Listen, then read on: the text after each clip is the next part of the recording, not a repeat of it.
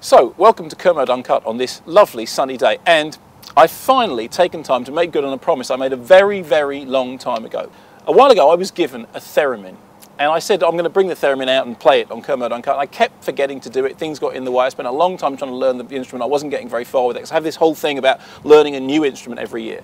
And recently I was on Radio 5 talking about it, and everyone said, yeah, let's hear the theremin. So, I've decided to make good on that promise and bring the theremin, perhaps the greatest instrument ever invented, onto Kermode Uncut. A little bit of background. I've programmed a film festival at the Llama Tree coming up this summer, and one of the movies that we're showing at it is Forbidden Planet, which is great. Forbidden Planet's got a really sort of great, strange, electronic sci-fi score.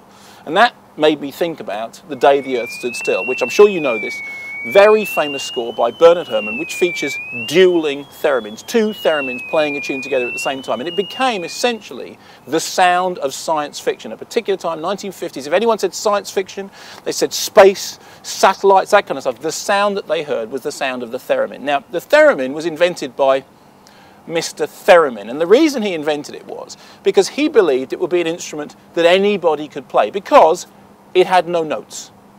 It turned out that having no notes meant that it was an instrument that almost no one on Earth could play. And to this day, the number of successful theremin players in the world is very, very small. However, I have with me my theremin and my little amplifier to demonstrate to you why it is that the sound of flying saucers will always be the sound of theremins. Let's turn it on. Almost immediately, we hear the distinctively science fiction sound of the theremin. Now, the way the theremin works is you move your hand nearer and further away from the aerial here, which adjusts the pitch of the note. Here's a demonstration.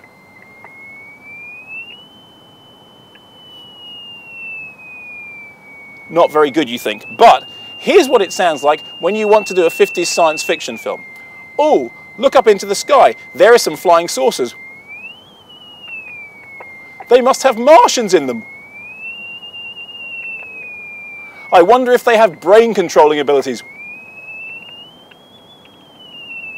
Oh, I can feel my brain melting. Let's escape. Now, there's a moment for a romantic interlude.